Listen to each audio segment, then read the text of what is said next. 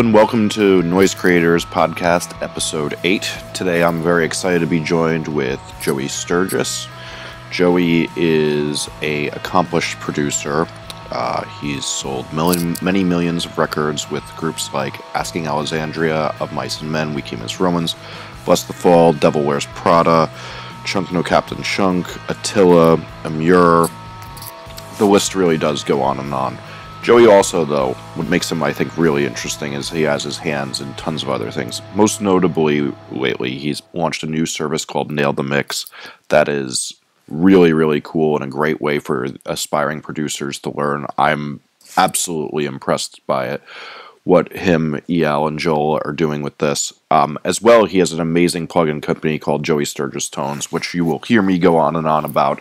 I have not had some plugins work their way into my workflow. I'm really picky, and if 2 new plugins get put into my workflow a year, it's a miracle at times, and his 3 of his last year just went right in, and I just can't stop using them and really, really enjoy what he's been doing with that company. He's a smart guy, and this podcast is a little different than our usual one in that we kind of just have a free-flowing conversation about creativity, how he's working on things, and a few other things. And I think it's a really fun talk, so check it out. So when you first started, I think your sound really was there's a lot of producers over the years who've come up with something a little bit new. Your sound seemed to be something where people really turn their heads. I think you had more of really took things to a more cinematic display. Was there any influence that you could tell me about that really brought you to hear things the way you did when you first came on the scene? Yeah, when I first started, I wanted to just figure out how to get good productions. I mean, that was the first goal. And when I started out, I had no idea what a click track was or how to use it. So there's actually albums out there without that were recorded with no click. But around the time I started doing producing, it became a good interest in a lot of people's minds to have additional stuff like keyboards and just sort of sound effects and things. And Devil Wears Prada was one of the first bands that sort of had, in the metalcore scene, like a dedicated person to doing that, at least as far as I knew. So that was where I first felt like I first heard it and what you were doing, yeah. Yeah, so when we kind of got together, it was just sort of an experiment to see, songs don't have to be a 4-person band, like guitar, bass, vocals, drums. Like, there's all kinds of stuff you can do, and we would just experiment. But I think some of the influence came into play with people like John Feldman, and he just kind of had these really interesting things going on in some of his productions. That was a little bit later on, not like right early in the start, but he would have these sound effects and all these little outtakes from the vocalist sprinkled through the song, and that kind of stuff inspired me as well. I was looking up to a range of different people because I also looked up to Ross Robinson, which kind of did things in a completely opposite way. So it was a little bit all over the map, but I think the biggest thing was just the fascination of nailing it in the production, just trying to get this person's idea from how they envision it to bigger than life. I don't know why, I just had that mindset. I just wanted everything that I did to be huge. Yeah, and I think you did. It's funny because I remember there was an interview that I had read with you years ago, I want to say on Audio Geek Scene or something. I saw that you mentioned Ross, and obviously I worked under Ross for a long time.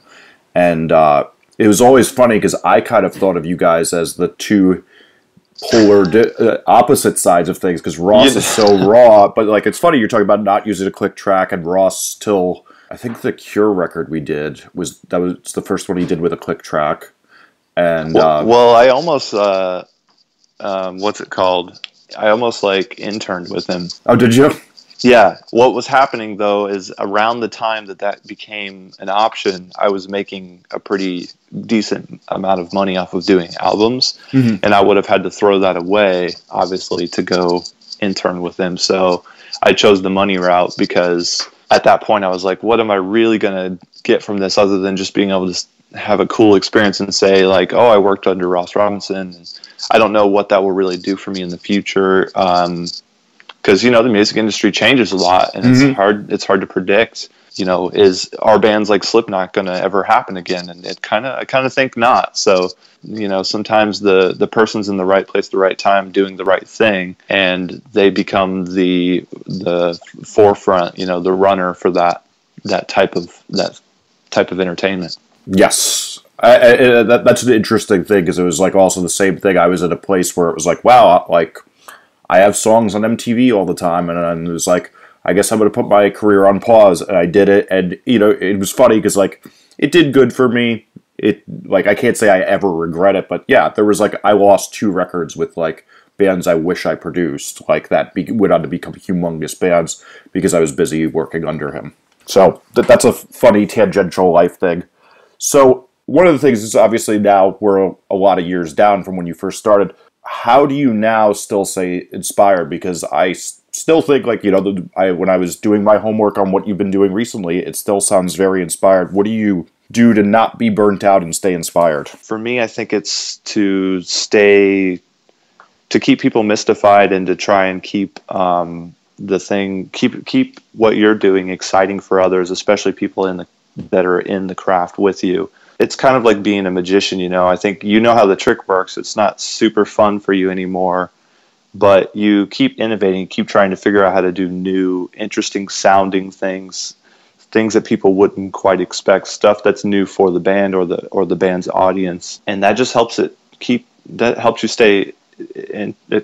stay interested in what you're doing. And the other thing I like to do is just always try and take on projects that are a little bit out of your comfort zone, because those will raise challenges that allow you to basically get further along in your craft. I mean, if you're always doing the same thing, it's going to be easy mode and you'll get stale. So it's important to stay challenged as well. Can you give me an example of something you've done recently to stay challenged? Well, I think one of the things that happens just as a case of natural progression is if you work with a band and they continue to get more and more successful, the stakes get higher. There's more risks. When you're on album number 5 and they're multi-million-dollar band, it's like, okay, these songs have to freaking rule because there's a giant staff and everyone's lives depend on it. So that's one way that it can stay challenging, is if you just stick with a band that gets more and more successful. The other way is like if let's say you do like rock music and then you take on sort of maybe a metal project, which is kind of going deeper down that rabbit hole. I think that's a good challenge to take on. Or in the opposite direction, maybe you're a rock guy and you want to do some kind of like pop project or something. Those are the kind of things that will expand your mind and expand your ability. One of the reasons why I did what I did was I started listening to pop music and embracing the sort of high polished, perfected sound that it had, and tried to incorporate it into rock and metal.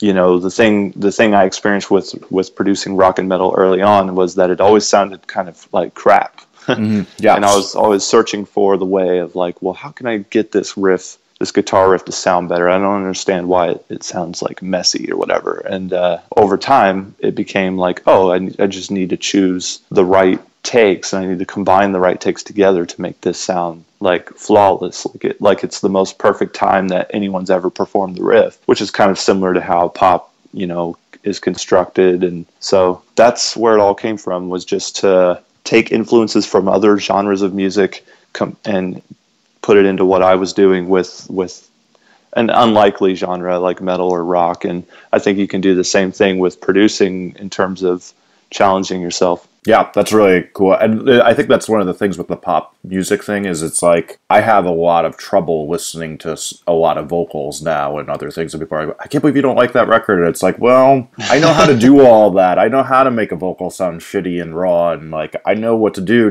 that. But when I hear like Katy Perry Teenage Dream, that's something different to me, and I want to do it. And like I think that, but what I do like that you're saying, and something I've been really obsessed with lately, is the author Twyla Tharp calls this metaphor quotient, where you can see things in movies or something and apply it to a different art or a different trading. And it seems like that was a lot of what you brought to this in the Yeah, on the other end of the spectrum in terms of adding things to the songs, it was all about like, you know, the huge blockbuster action movie, like, you know, sound effects, the giant trailer bombs and all that stuff. It just, what it was cool was it was trying to make the superhero version of the band, which is kind of like my trademark, I think, really, is just I can take a band and turn their songs into the superhuman, the superhero version, and get the comic book character version of their album, which I really like to do, and I think is just kind of now it's like I feel like it's raised the bar for a lot of productions across the board. I don't know if I don't want to say that I'm single-handedly responsible for that. Yeah, but obviously you were a part of a movement. And definitely somebody. I mean, like, you know, I've jokingly called it THX Core before, and before that, and before we knew each other, I'd call it Sturgis Core because you were the names involved with it. Well, you hear it. That's the thing. After I did what I did and the bands did what they did, like, it became a thing now, and you can go check out hundreds and hundreds of productions, and they all have those THX core elements in them. Yes. One of the things I always find frustrating, and I think this is a very common thing, is like you'll see these like boneheaded like guys in the rock world, and they'll see like a girl band, for example, and they'll be like, oh, somebody's writing their songs for them. I feel like that was a common trope with like what everybody felt like you were doing with bands. And I really like that you just said that superhero version of it. What do you have to say when people say that you're making this band compared to what I usually perceive as is a band comes in with some great ideas and it's just a matter of that you're able to take it up to a different percentage? Yeah, so obviously there's two sides to this, because you've got the one side where someone can write a great idea and you can turn it into a great song. And then sometimes you have people who, well, let me step back. So there's definitely situations where I had to write things like from scratch, just right off the bat, all across the board. There's not a single one way this works. I mean, every single band's different. Every single song's different. Sometimes I'd have people come in and they would have three or four 45-second ideas, and we had to make an album. Wow. So in those cases, I am writing stuff, and in the proper, but don't get me wrong, I'm not saying that's wrong or anything. If that's what's going into it up front and everyone knows that, there's a way to be compensated for that. There's a way to take advantage of that too, and come out with a great album. But then you've got the situations where someone comes in with, 10 3-minute ideas, and then you just elevate it. It's the same thing like a chef would do. Like, everyone can make a steak, but he can just make it taste so much better because he elevates it a little bit. So it's the same thing. Like, it's still a steak, but I've got special seasoning and a special way of preparing it that will make it amazing. I think it's just a matter of, there's two things. One, knowing who you're working for and what their expectation is, and then also knowing what the consumer's expectation is. And if you can play with those 2 points, that's how you can really kill it in this industry. That's the two things you need to do. I think that's a really, really interesting way of looking at it. Getting back to the inspiration, one of the things that seems like you've been doing lately is you've branched off into making the software that people use to create music. I've been particularly really impressed with what you've done, and admittedly, I'm one of those people that when I see a new plugin company, I'm very hard to convert, because I just, if you're not that guy who makes Melodyne and don't look like a wizard creating something weird, I'm just not buying that you're going to do something impressive for me. And man, I've just been blown away. Like I was telling you before we started taping, that your DFX site plugin has probably worked its way into my normal rotation faster than any plugin has. And the clip plugin I just love. I use the compression plugin a lot. Tell me about how you got started with this and what it's been evolving into. Sure. So the whole thing really honestly started with a bet. My friend has this tendency to challenge me, and he'll just say, dude, you should do this. And I always always shrug them off. I'm like, dude, no, can't do that, man. That's too hard. And he was like, dude, you should make plugins. It would be so cool. And I was just like, I don't know how to make plugins. I don't have time to make plugins.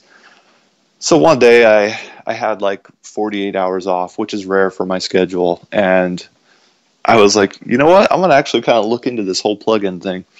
Like 4 days later, I took like 2 extra days off when I shouldn't have. And I ended up sort of like with a really rough working prototype of a compressor that wasn't anything special, but it was compressing stuff. And so time goes on, and I keep experimenting with this every time I get a little opportunity. And eventually I started to really get into it and kind of figure out how DSP works and how compression works and all this. And I made my first prototype, and I started testing it on stuff that I was working on. I was working on like an all-girl metal band. I was working on a couple of like metalcore projects. I was mixing stuff with my company, Mixing Bros, which is just music that's like all over the map, and testing my own like prototype on all this stuff, and it was sounding really cool. So I decided to try it, put it online, and see if people would even spend money on it. Just the concept of, here's a producer who has, you know, plenty of stuff that he's done that people see, and here's a thing that he created. Let's see if anyone cares. And people did. We put out a beta, and a lot of people bought it, and it earned enough money to where I could kind of take it seriously. And I contacted a programmer and said, hey, can you help me turn this into, you know, like a Mac equivalent version and something that's compatible with Pro Tools, blah, blah, blah. Because the first version I made was only compatible with Cubase. Mm-hmm. So he helped me do that. We relaunched it, and it did extremely well.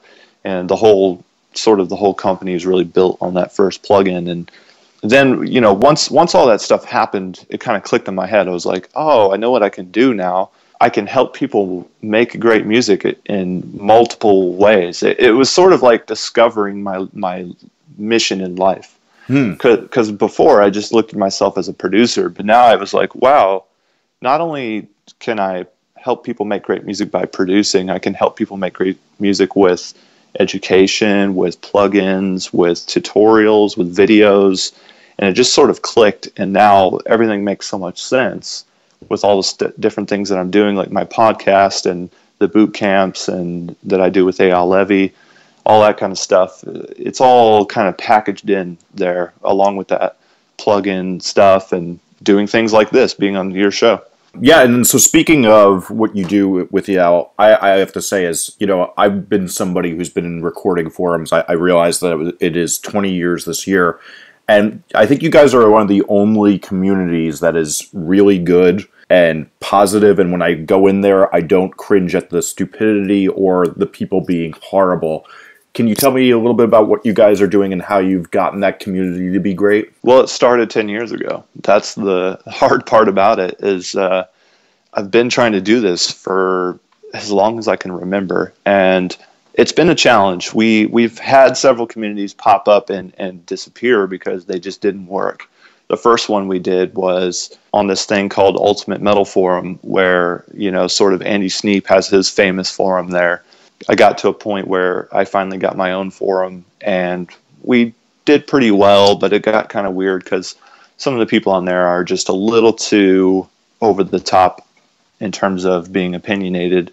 I don't think the thing with those communities is sometimes I don't think they look at it as a community. They just look at it as like a place to get and not give. I like that a lot. Right. So that's why those things they deconstruct, because you just go there, grab what you need, and you leave. And when everyone's doing that, it just doesn't work. So then we had a Facebook forum that was pretty popular, and it collapsed because we just didn't have the mindset on how to properly manage it. You know, what type of posts should and should not be allowed. And it just became a marketplace for advertising stuff like, hey, I do lyric videos. Does anyone want a lyric video? Hey, I reamp guitars, $25 per reamp. And just, it's like, what's the point of coming here? It's just classified ads. So we shut that down. That fell apart. And there was some drama related to like, beef in the industry and stuff that also helped sink the ship. So a couple of years go by and I come back to it and I'm like, now that I have this new outlook, like knowing, oh, okay, I understand my mission now. It just made so much more sense to start the community again with the right rules in place, which is like, no advertising. Your posts have to at least be 8 words. You can't just like post something with 1 word. No cussing in the original post. Just, like a list of things, like 10 rules. And just the biggest thing that I think made it really work was finding 1 moderator per 1,000 people. Oh, that's interesting. So we've got 5. I think we've got even more than that. I think we've got like 7 moderators, but we've got like 5,000 people there. And that way, around the clock, there's people watching this thing like a hawk, making sure that it works really well. And it's really for conversion. I mean, we offer a great place to learn and get information, but this is a pool of people that care about what we're doing, and we do a lot of things. So it really helps with conversion. And I think they understand that, that we just need a place to call home. And that's kind of what we've created.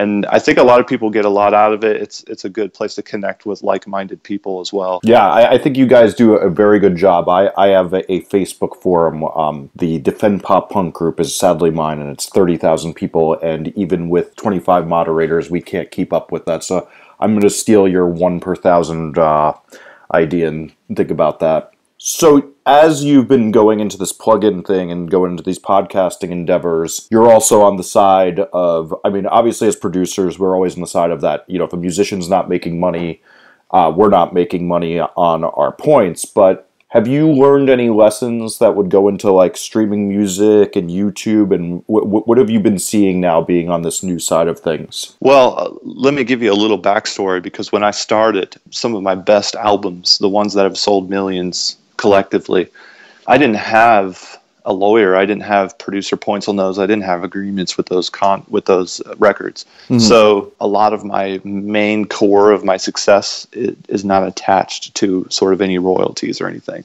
which is really sad because I wish it was. But the lesson I learned was getting a good entertainment lawyer was probably one of the best decisions. When you first get into this, you're looking at this as like, okay, what are my expenses? And I had a pretty lucrative setup. I mean, my house that I was recording records at, I didn't even have a recording studio. I was just recording albums in a house. And the house was like $800 a month mortgage.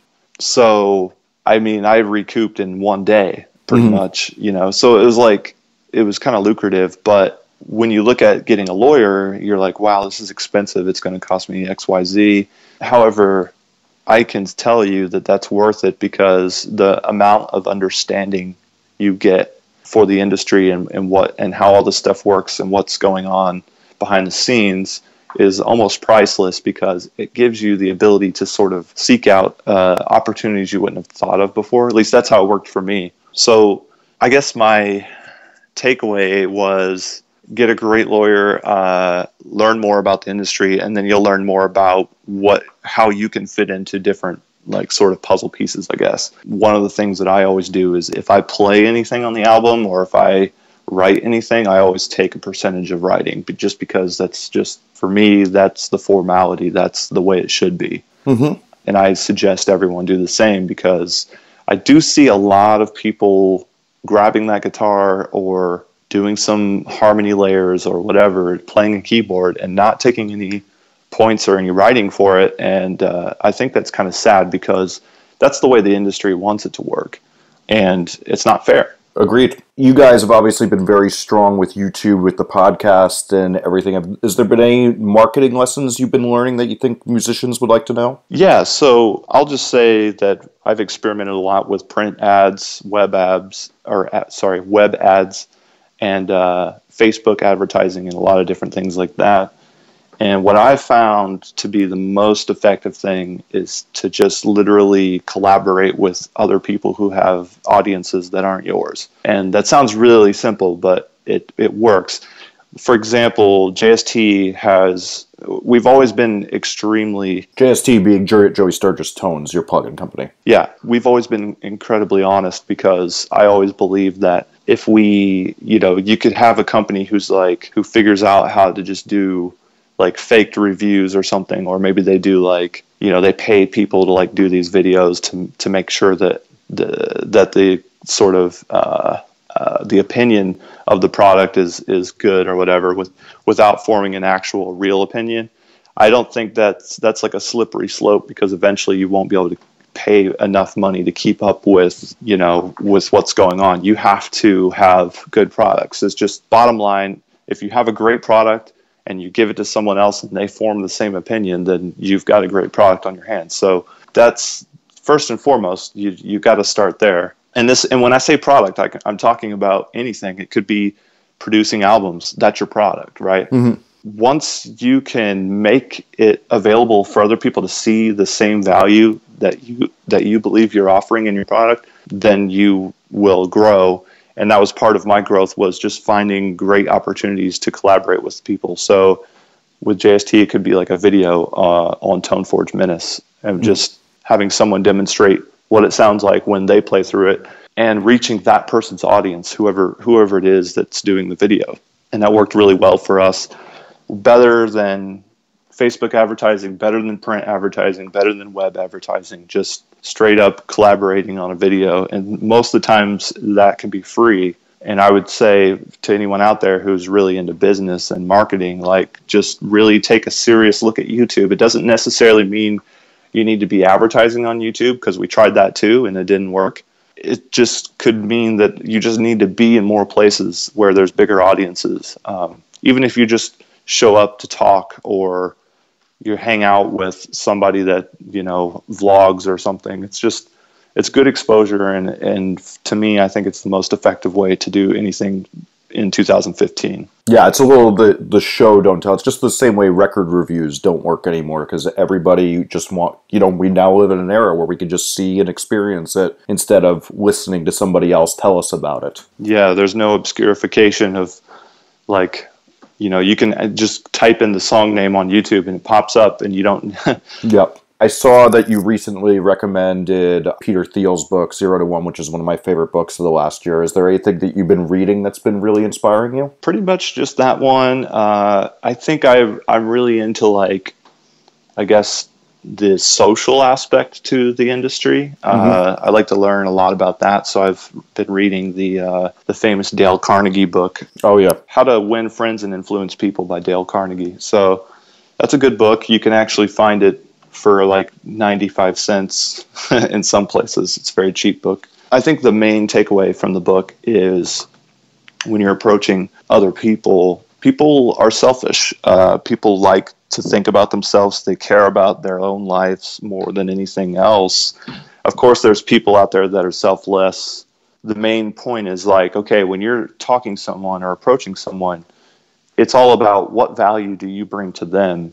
And if you approach most things in life that way, even the simplest things as grocery shopping and speaking to the cash register person, it comes down to all aspects. If you can bring value to other people, or you can make things, put it in a perspective to where they see what they can get out of it, you'll go really far and you'll have a lot of opportunities. It's awesome advice. What's the biggest mistake you see bands doing before they get to the studio? If it's the biggest mistake, it could be one of any, sure. I want to say the biggest mistake is not having enough time to focus on your album. Touring schedules are just brutal these days.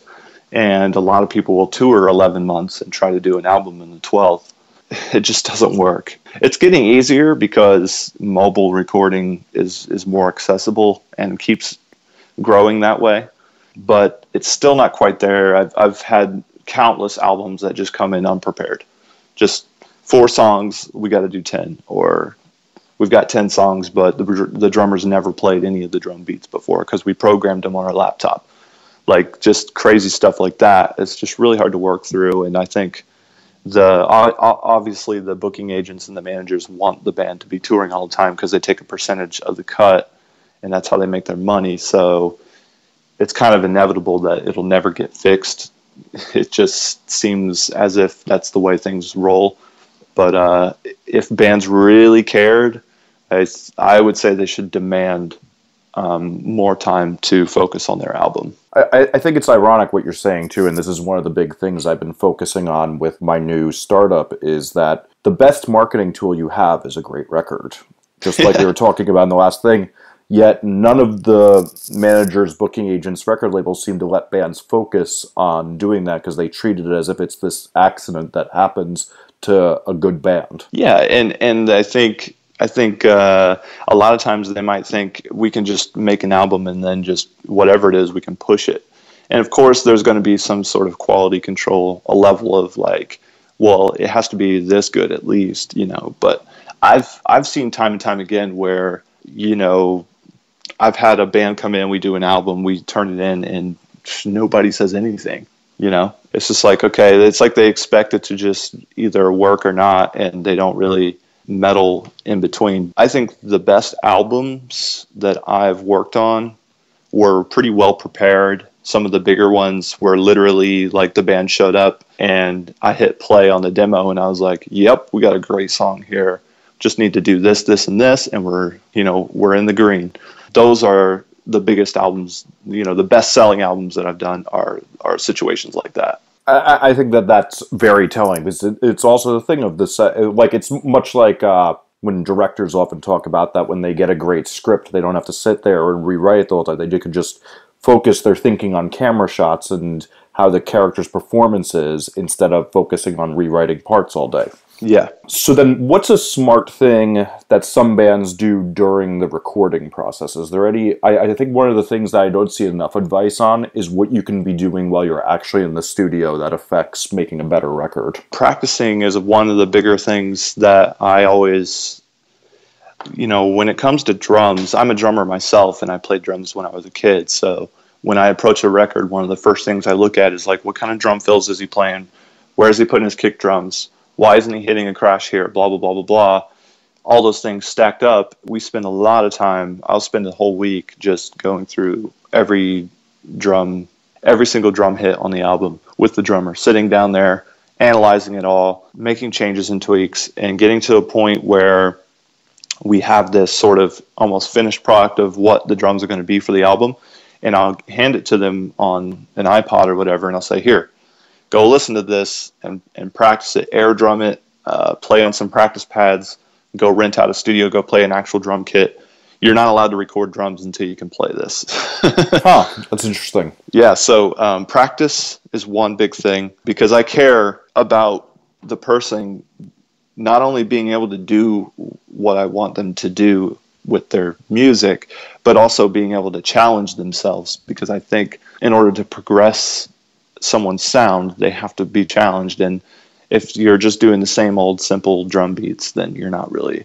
Are you really pushing yourself, and are you really doing what's necessary or what's right for your audience and your career? So I always like to do that. And the other thing is I see a lot of people kind of wasting time in terms of playing video games or whatever it is, Facebook and stuff, which nowadays, I mean, you could argue that the Facebook and the Instagram and the Twitter and all that stuff just helps market the band, but I don't know. Video games don't. Yeah, video games don't. That's what I was thinking of when I thought of this question. That's exactly what I was looking at, is the kid playing the video game. Yeah, like, come on, at least get on Twitter and interact with your fans, or, you know, put together some kind of contest. I don't know. Maybe that's not really great for the album, but at least it's something constructive. But practicing, and if there's anything left in the album that's unfinished, how about you finish it? And instead of finishing that level. Yeah. One of the things I think that's interesting is you're talking about how much you go over with this stuff. I know you and I do a similar thing where we have other engineers record certain parts of the records. Could you take me through some of the philosophy behind that and how you execute that?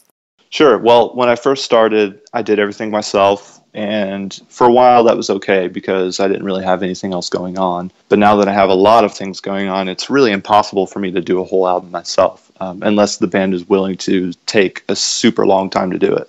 because it'll just stretch out over time. So my philosophy not only was about saving time, it was also about saving sort of headspace. And what I mean by that is being able to step outside of the process a little bit, have someone else record all those guitar parts, have someone else record those drums, and then being able to look at it more objectively because you weren't there for the creation of some of it, allows your mind to sort of wander a little more and imagine a little more and become more of what I would call traditional producer. I can look at a song and I can look at a vocal part and I can be like, that vocal part's not very good. It might have taken them 8 hours to get that vocal part the way it is now, but I'm still willing to say, nah, not good enough, because I wasn't there for those 8 hours and I don't know how long it took.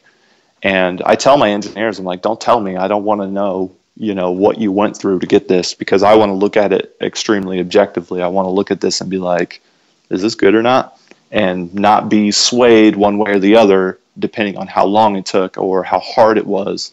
I would just want to be, hard hitting and make sure that every part is freaking as great as we're going to get it. Agreed. I think it's like one of those funny things too. Is you take Rick Rubin, who's arguably the most successful producer in rock, who doesn't even show up most days, and then just comes in, lays down, and listens. And bands will hate him for that, but his record is inarguable for it. And I often talk about it like I'm able to, because I do the same thing. It's like I haven't recorded a guitar in about 10 years. And I did it all myself at first, but I'm not punch drunk from punching in so many times that you're just like, all right, this has got to be done. I can't do it anymore. The other side of it too is I think it opens up an opportunity for more creativity. I've noticed that when I don't hear the song 5,000 times, it still sounds fresh to me when I hear it. Like, let's say we just finished guitars. I come back to it and I listen to it. I've maybe heard the song only 10 times at that point. And now I hear it with fresh guitars and I'm just like, oh man, this would be really cool if we did this or if we did that. And I have all these ideas that I wouldn't have had if I had sat there and recorded that, that song all day. Because I don't know, that's just naturally how it comes. When you approach something fresh, you have your own little twist on it. Yeah, it's like Greg Wells has that really good saying that the hardest thing about producing a record is that you can't hear it the way a first-time listener hears it. Yeah. And trying to maintain that is one of the most important things. So he has like the thing of like he has another engineer work on it. He only works 8-hour days, which that I can't understand how you do, but it's an interesting thing. Yep, I totally agree with that. That's the magic for sure. So what happens when you and a band disagree about something greatly? I will, if it gets to the point where it's just a hard black and white, at the end of the day, I mean, I'm a servant to them. So if they really are not receptive to something, even if I think it's the right thing, at the end of the day, it's not my album, it's theirs. So it'll eventually end up back into their court and they kind of make the decision. So I always say, hey, you're paying me to tell you what I think. I'm telling you what I think. Feel free to pay me to ignore me if you'd like. I don't mind. What's one of the best moments you've had in the studio? It's a great question. When I got asked it the first time, I went, wow. that's the hardest one I've gotten in a while. I've had a lot of really awesome moments. They're all sort of like kind of weird. Like I'll just share a few. One time I got to actually work in the main room at NRG. I think that was really just awesome. Especially for someone like me who had been making albums for 8 years in his garage or bedroom. Just instantly get plopped up from that situation and then dropped into NRG main room. That was fun. That's another great moment was one time I was actually working on this song, and we had hired an orchestra to play some parts that we wrote. And what we did is we literally just opened up like a MIDI roll with a fake string plugin or whatever, wrote some parts, and then just, printed it on audio and sent the MIDI and like, here you go. And it came back and it was freaking amazing, man. Wow. Like just incredible. Like that was a moment I'll never forget, because hearing real strings played by real players and like they added like little things that, you didn't necessarily write in there. not necessarily note changes, but just like how they transition from note to note and stuff. That was really nice. And I guess another one of the top moments would be I recorded a singer by the name of Lights. She has the most incredible control over her voice. I mean, she can just do like literally anything, and she has perfect pitch. And it was kind of weird. And the first time I recorded her, you know, we got everything all set up, and we go to record the first pass, and she does it, and I stop like immediately afterwards. I think I even cut off some of the tail a little bit, and I was like, "Oh, hold on, sorry, I left autotune on." And I go into my mixer and I try to find this autotune, and it's not there. And I was like, "Holy crap, your pitch is so on point that I thought this was actually autotuned." I've had that once before, and it's pretty wild. Yeah, so that's my top 3, I think. What was one of the worst moments? Not that you need to name names, and what did you learn from it? Oh, man. One of the worst moments ever was when this band came in. It was a stranger band. What I mean by that is I'd never met them before. It was supposed to be a quick project.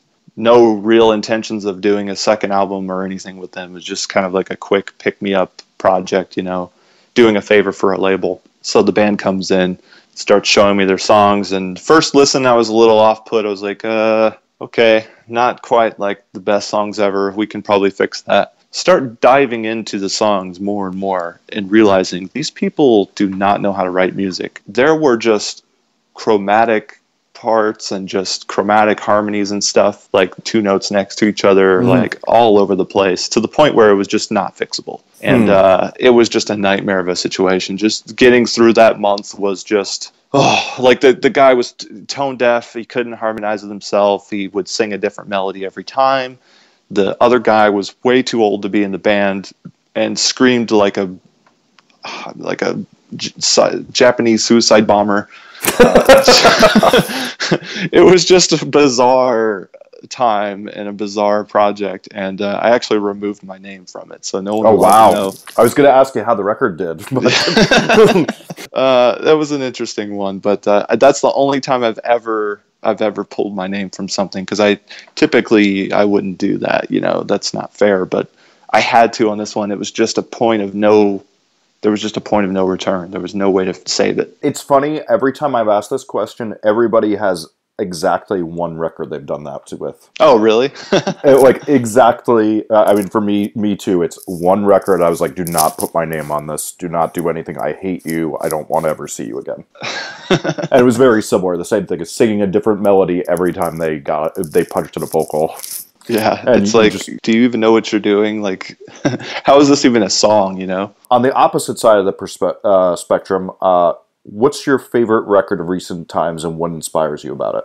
I don't know if people are going to hate me or love me for this. Actually, I would lean on hate me, which is fine. I'm a big Mutt Lange fan, so same here. Follow what he does.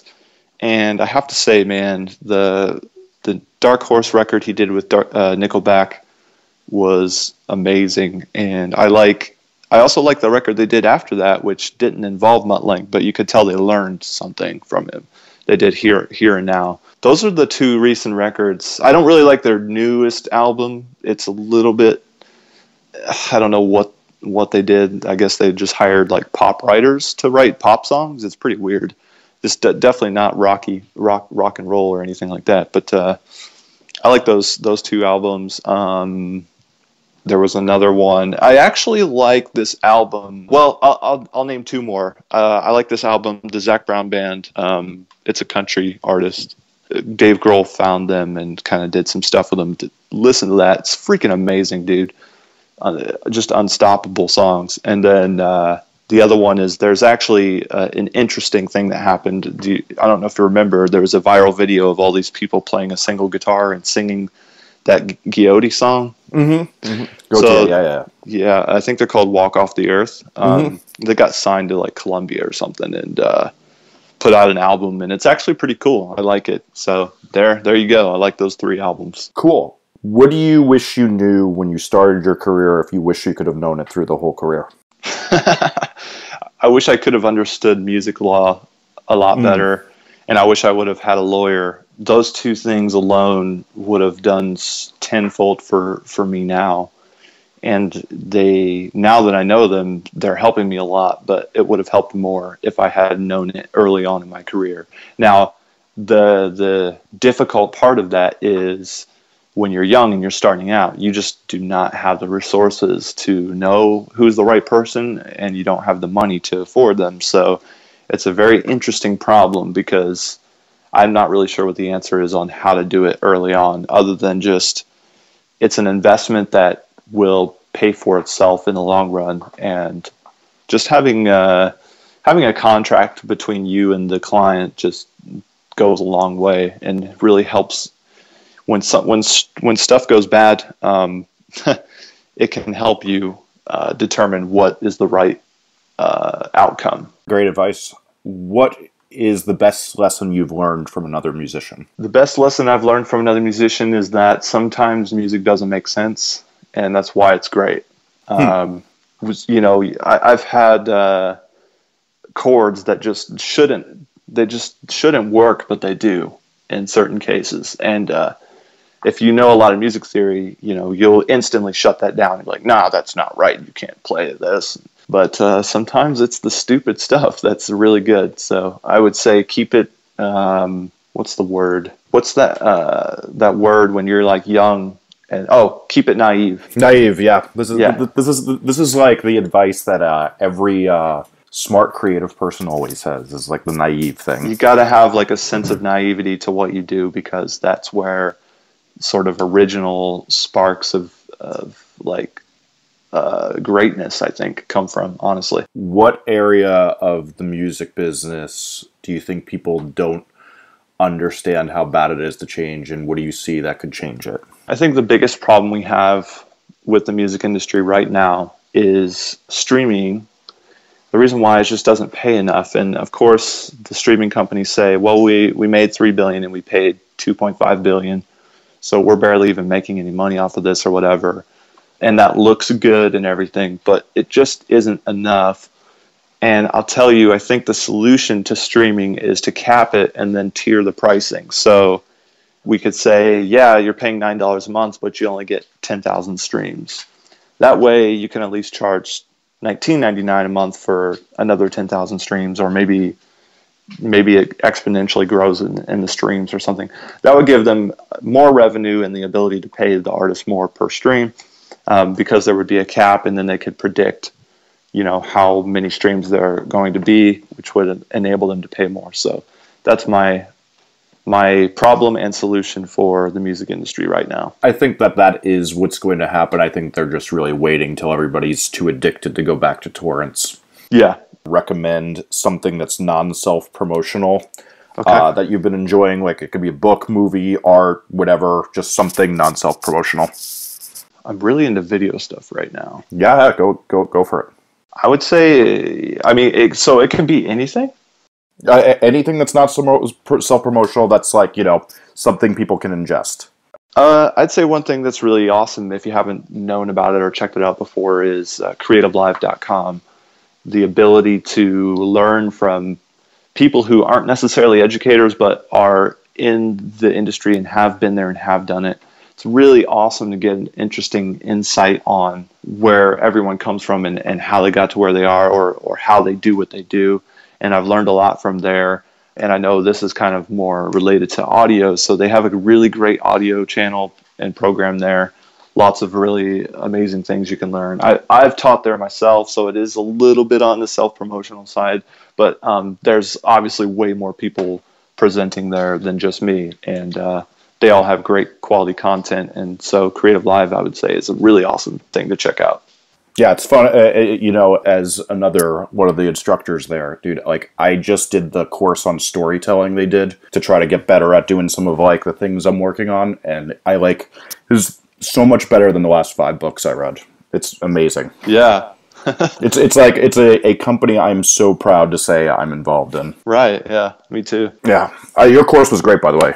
Thanks. Yeah. I just I don't necessarily get as much time as I'd hoped for to do those. Mm-hmm. Like, they're very, very, I put it together literally about 12 hours before I got on the plane. Wow. just because that's how my schedule rolls. Hey, it turned, people like it. Turned out great. So I mean, that's sometimes the thing is, it's like sometimes flying by the seat of your pants just gets it all out. Yeah.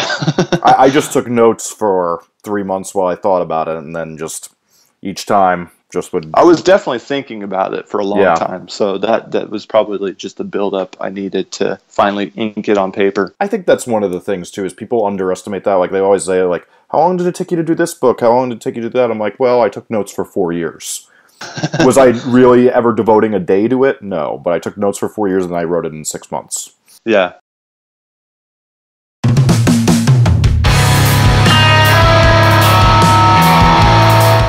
If you enjoyed this episode, please remember the golden rule of the internet, that if you enjoy something you got for free, please tweet, Facebook share, or tell your friends about it in whatever way you like to do that. Please check out Noise Creator's website and take a look around. We have tons of interviews, discographies, Spotify playlists from all the best producers out there on our service. If you're unsure about who your band should work with, we can help you get the best producer fit for your record. To keep up with us, follow @Noise Creators on Twitter, Instagram, SoundCloud, Tumblr, or Facebook. This podcast can also be found wherever podcasts are found, including iTunes and Stitcher. I'm your host, Jesse Cannon. I can be found on Twitter @JesseCannon or @JesseCannon.com. Again, please help spread the word about this podcast and what Noise Creators does so we can keep this going.